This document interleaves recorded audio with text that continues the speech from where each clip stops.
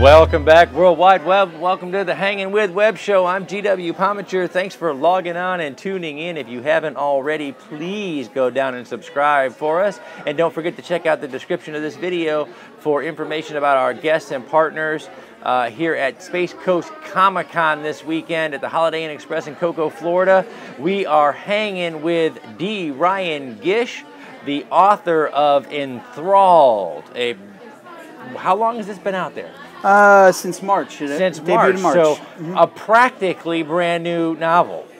Get there, check it out. Ryan, thanks for hanging with us. Oh, it's a pleasure.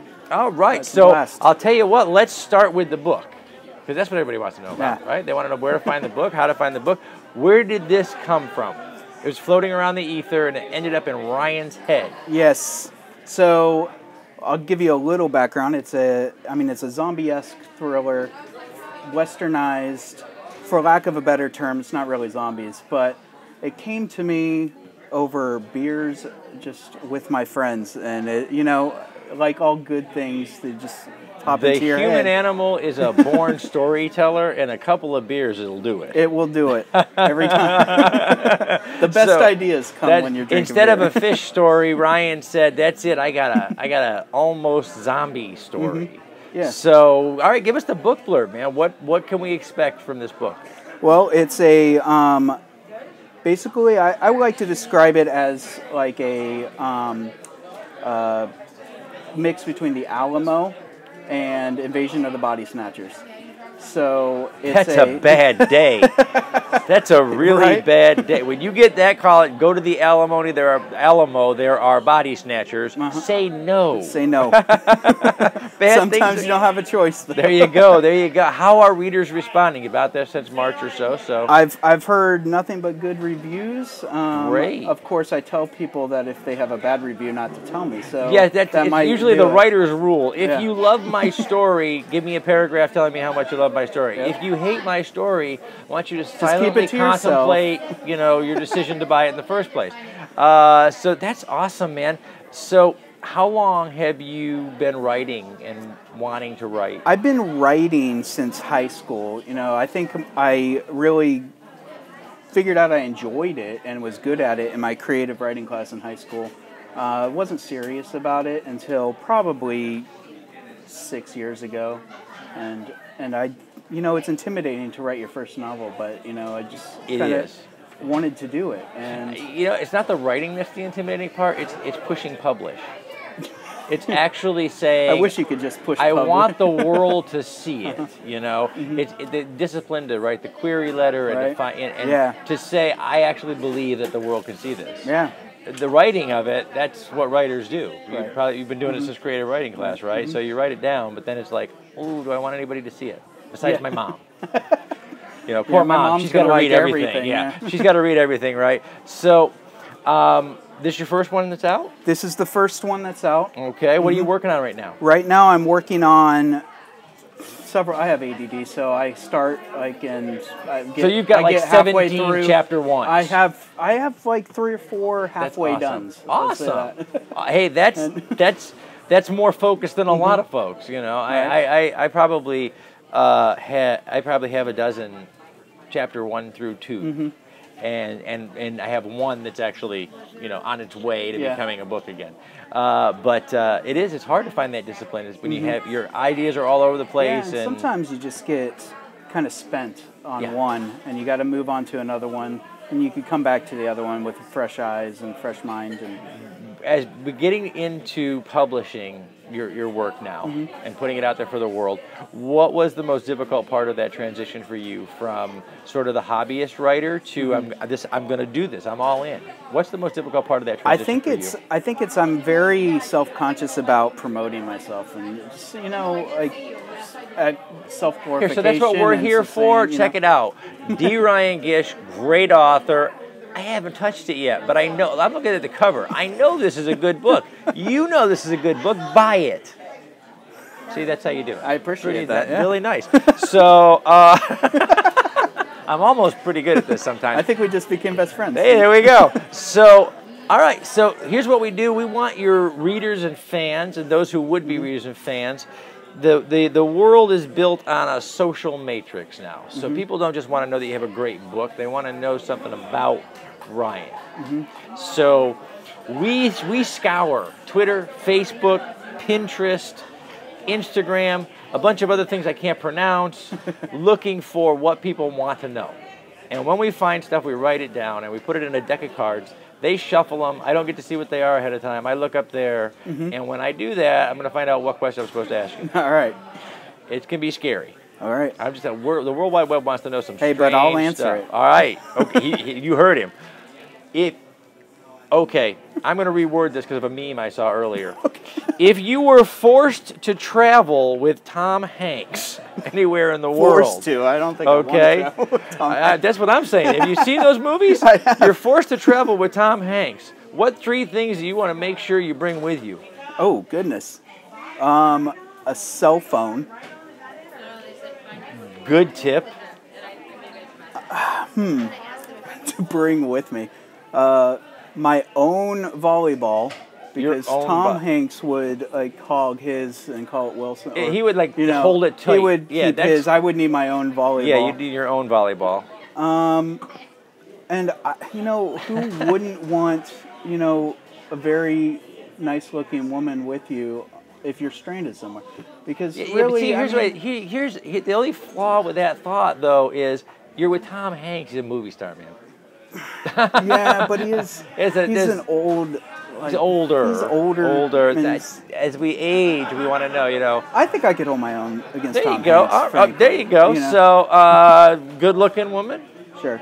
And well, 2. Let's just say 2. So theoretically, you can give up the volleyball if you've got an extra. Yeah. See, that good stuff. Favorite limerick or knock-knock joke? And it is the internet, but let's keep it clean, folks. Sort of a family show. I have a favorite real quick joke. All right. Like, all right, pirate walks into the bar with the ship's wheel in his pants. The bartender says, "Hey, doesn't that bother you?" He says, it drives me nuts." You're laughing. You know you're laughing. Admit it. Leave a comment. Admit it. You're laughing. All right. What's the perfect pizza? You got to write all hours of the night. You're going to be banging away on the keys. You got to stay up. You phone in a pizza. What do you got to get? That's an easy one. I eat pizza nonstop. I can't get enough of it. I do bacon and jalapeno. Bacon and jalapeno. The only guy that's ordering more pizza than a Ninja Turtle. That's right probably here. True. Okay. And I dip it in ranch. Dip in ranch. Wow. We got teen children, so nothing surprises me. No. Everything gets dipped in something. You should try it if you haven't. All right. What are 2 things on your bucket list? 2 things on my bucket list. I want to go to Florence, Italy. Oh, wow. And I just love Renaissance art, and I want to see, a Botticelli up in person. That's something I've always wanted to do. Shuts me down, guys, because that's awesome. That's an awesome answer. And okay, so what did you do to celebrate your last birthday? My last birthday was around Thanksgiving time. I actually didn't get to celebrate my last birthday very much. Broke. My girlfriend and I just broke up, so it wasn't a very good birthday. That is so sad. That is so sad. All right, behind the camera, ladies, and Michael, come here. Everybody, come in here, in the camera, everybody. We're doing hugs? That's happy birthday. It's a belated birthday from the Hangin' With team. All right, so here we go. World Wide Web, right here for D. Ryan Gish. Happy birthday to you. Happy birthday to you. Happy birthday. And the next one's coming in by somewhere around Thanksgiving. November. Thanksgiving time. Yeah, okay. So there's your birthday celebration with the Hangin' With team. I appreciate it, Great job, guys. All right. Okay. All right. I'll tell you what, one more time so they don't forget, because they're all laughing because we did the birthday thing. Let's get the book blurb again. What are we looking for here? What are they going to find when they open this book? They're going to find a lot of emotion in that book. I write what I know, so really, I mean, there's a lot of loss, there's a lot of pain, there's a lot of Wild West zombies are not exactly known by everybody. So, but you pour in a lot of heart and soul. It is, here, and that's great. What kind of a lead character are we looking at here? We're looking at a really flawed and just kind of a end of his rope kind of guy. He's somebody that I think a lot of people can relate to.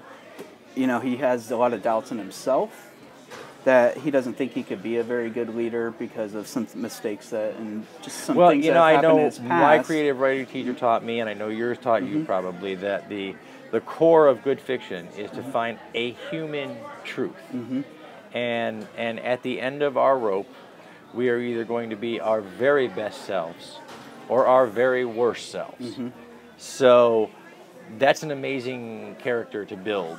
And I think it's somebody that readers can relate to, because they know at the end of their rope, they would either turn into their best selves or their worst selves. And so it's the novel, everybody, is Enthralled, a novel. In case you're not familiar with this particular format, a novel. It's Enthralled, a novel by D. Ryan Gish. Check out the links below to find out where you can find it and Ryan on the internet, social media, etc. Hit him up, like his pages, so you can find out more about upcoming projects. What's next? What's next? I'm definitely working on a follow-up to this one. Okay. And I have a few others in the works that they're not ready to be talked about Top secret. Yet. you gotta hang out. You gotta go check out Ryan on the web so you can hang out and know when the next thing is coming. We have to wrap it up, folks. And as we do, we love our partners and our friends. Those guys over at Something Unique Magazine, the Florida Book News, Famous Faces and Funnies, Wordfire Press, the guys over at the Historical Miniature Gaming Society who've been so supportive of us sharing these videos and these artists all over the web. We are at Space Coast Comic-Con 2016 at the Holiday Inn Express, Cocoa, Florida. Thanks to David and Jake for calling us in here and letting us be here and talking to these great creators. I'm GW Pomichter. We have been hanging with D. Ryan Gish, the author of Enthralled, a novel. Remember, subscribe, log on, tune in, and see who we're hanging with next.